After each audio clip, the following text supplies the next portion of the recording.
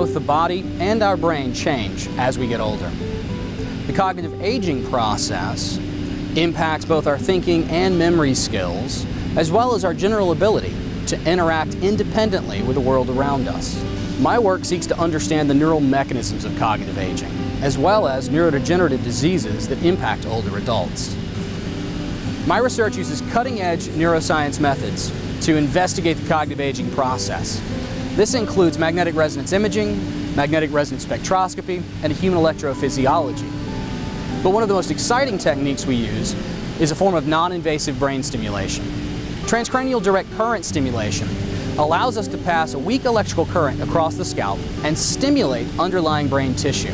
This stimulation approach allows us to actually alter the resting membrane potential of tissue and facilitate neuroplasticity, or learning at the neural level. When we pair this method with something like cognitive training, we can actually enhance the learning achieved through this intervention method.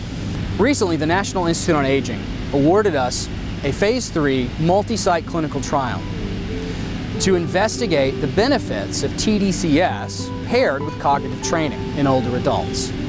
The University of Florida's collaborative environment and state-of-the-art research facilities made this grant uniquely possible.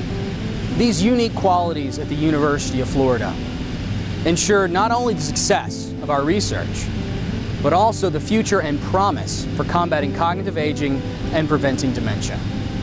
I am Adam Woods, and I'm part of the research landscape at the University of Florida.